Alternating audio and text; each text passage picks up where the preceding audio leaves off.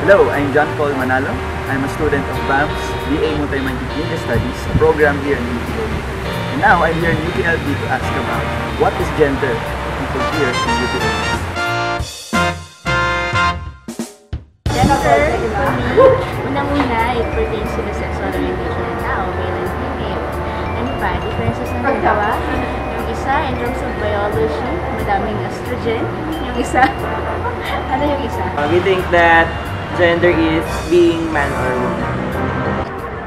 Ayon sa mga kaklase na nag-take up ng isang sexuality subject, gender daw is how one behaves, yung kanyang inclination.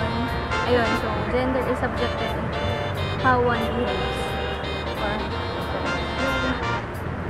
For me naman po, ng opinion, gender, ito yung nag-determine ng responsibility ng isang tao. Parang dito rin naka-base kung ano ba yung mga capabilities or yung mga task na pwedeng i-associate sa kanya.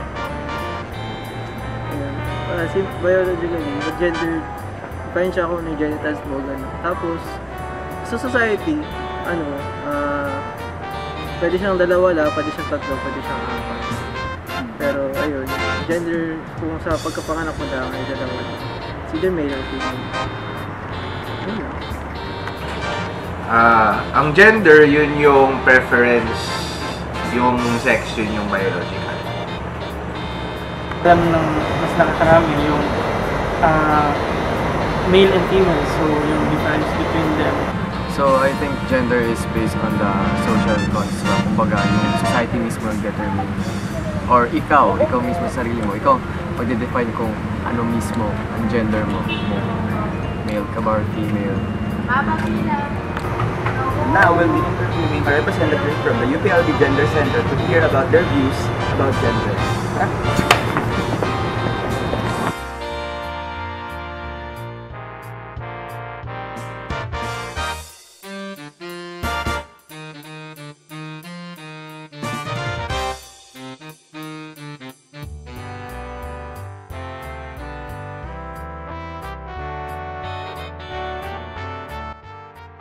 I'm Jen Giselle Basileres, University Research Associate 1 dito sa UPLB Gender Center. Meron siyang 3 offices under it. Office of Anti-Sexual Harassment. So, kami yung office na nag-address ng mga cases of sexual harassment sa university. So, pag may mag-complain about may sexually harassed or faculty student or anyone na covered na university, so dito yun natin ina-address. And then yung reproductive health office, dati siyang adolescent reproductive health office. Pero ngayon, ginano siyang in general reproductive health office. So, more on, binidil natin more on students. So, we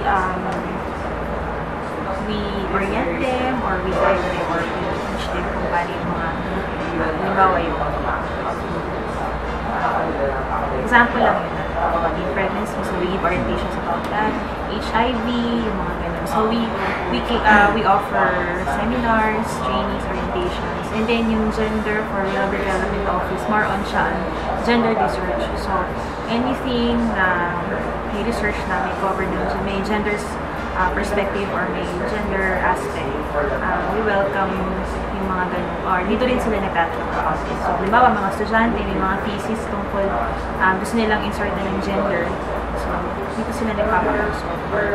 Kasi meron nag-offer din kami ng student thesis grants. So, pag meron kaming call for grants, sponsor kami ng mga estudyante, lalagyan nila ng gender aspect yung study natin, we can sponsor them. Of course, may mga screening. Then, ako specifically assigned ako sa Office of Anti-Sexual Harassment. So, ako yung naghahawak ng mga files and records ng mga constituents namin, or mga students also. Lahat ng anything regarding sa cases. So, ako yung nagko-coordinate. Then, meron kaming director, si Dr. Bella Fuzana. And then, dun sa bawat office na yun, may tatlo din kami coordinator. So, yung sa Office of Anti-Sexual Harassment, si Dr. Emilia Lastica Ternura. And then, vet din siya in kanyang practice ay Doctor of Veterinary Medicine siya, as well as yung director namin. And then sa RHO naman, medical doctor siya, si Dr. Terry Marie Laude.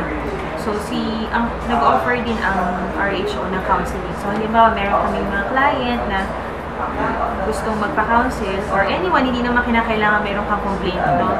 So, meron ng estudyante na meron bothered sila or ganun, pwede we offer counseling. And then, yung coordinator namin sa Gender for Rural Development Office, si Dr. Amelia Bello. So, faculty siya ng College of Economics and Management. Siya din ang college secretary doon. But then, siya din yung nag-handle ng mga gender researches natin. Marami yan. Kasi may mga complaint dito na gender bias in terms of halimbawa, violate ang gender ng isang tao in terms of, bigyan kita na example. Meron kasi dito marami kaming cases dito na violence against women. So, we can say na isang aspect yun ng gender bias. So, isipan nila na mas weaker ang mga babae, kaya nagkaroon ng discrimination or something. Isa ding gender bias is meron ding nag-complain sa amin dito na binigyan lang namin ng pansin. Isang post about student assistantship, nakalagay doon ay preferably female. So, technically bawal yun. Nasa batas yun eh. Bawal yung magkaroon ka ng preference of gender. So, binigyan lang namin ng pansin yun. Kinash lang namin yung attention nila na bawal po yung ganun. As well as, nagkaroon din kami ng, nagpa-request din kami sa Chancellor na pwede ba i-announce sa buong university na discrimination on gender in terms of hiring sa mga employees. So, aware naman sila. Of course, meron din dito kaming, kasi bukod sa men and women, we also recognize yung mga LGBT community natin. So, ina-address na rin natin yun. So, bukod sa pagiging hindi ka dapat gender bias men or against women, ganyan. So, we'd like to let the public know also na meron natin tayong LGBT community. And we have cases na, this reality, men against men. So, it's either the other is male and then isa ay LGBT, ganyan. So, cases like that. Meron din tayo. Ganito yan.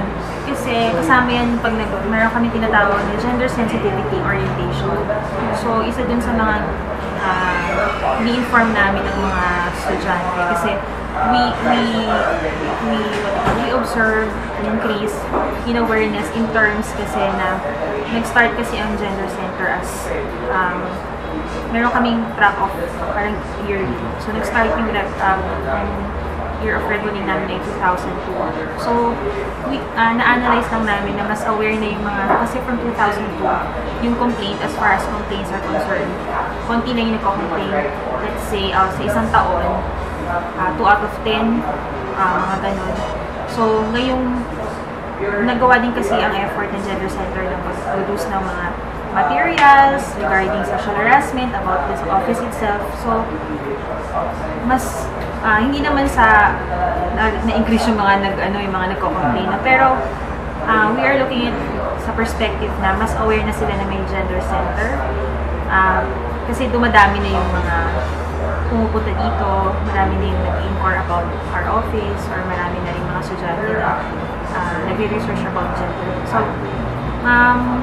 hindi naman ganung pero effort din kasi ng office, syempre, part of our efforts, advocacy din namin na part of our advocacy is talagang i-promote yung center. Pero in terms of awareness, doon namin nga siya tinitingnan doon sa mga complaints namin, mas dadami. So, iniisip namin, baka kasi alam na nila ngayon na may gender center at merong OWASH. So, we can say na meron sila siguro increase of awareness.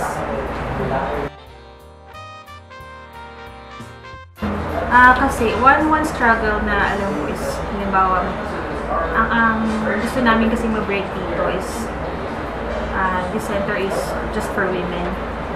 Hindi kasi ganun. So, pakakala nila pag gender center babae lang.